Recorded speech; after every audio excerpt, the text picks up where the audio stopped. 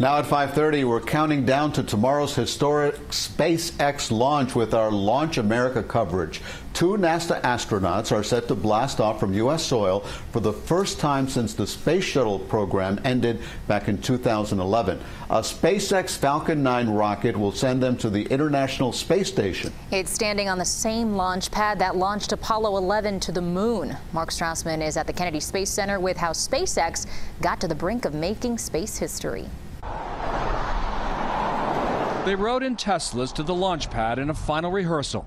But for astronauts Bob Behnken and Doug Hurley, this is their ride that matters. The Crew Dragon capsule, now poised to blaze a new American path to space.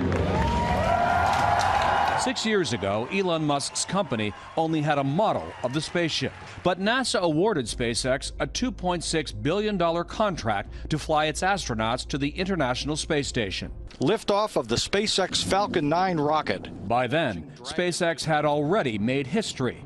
The first company to fly cargo there. Houston, station on 2, capture complete. And the first to develop reusable rockets, slashing costs and revolutionizing the business model of space. By 2018, development of Crew Dragon was well underway. At SpaceX headquarters in Hawthorne, California, we met the astronauts training to be its first crew. Coming out here, it's a real motivator. This workforce is so young. They're excited about what they do, they're passionate about what they do, and it kind of reinvigorates you about why you got into the business, so many years ago. For Apollo 11, the average age of a flight controller was 26. There is precedent for this. Yeah, obviously we weren't there, but I would certainly say that the NASA of the 60s was not drastically unlike SpaceX of now. Learning as they go, learning about flying in space, learning the hard lessons, and being successful. Start and liftoff. Hard lessons like this one in 2015.